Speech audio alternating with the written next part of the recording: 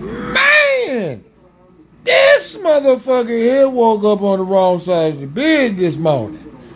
This motherfucker right here went on social media and told everybody on his page that he was gonna go put a motherfucking police in a bag today, man.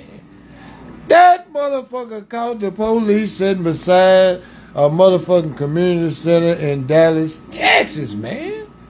Walked up beside the motherfucking police car and there was 2 police sitting in that motherfucker and he opened fire with that AR-15 style motherfucking you know what. He hit the police in the picture in the face and all in the neck, unaliving him on the scene. He had another police in the car with him, dude. He ate his ass up, hit him 4 or 5 times in the back. He called for backup. When backup pulled up, this motherfucker here went at the cars like it was a movie, man.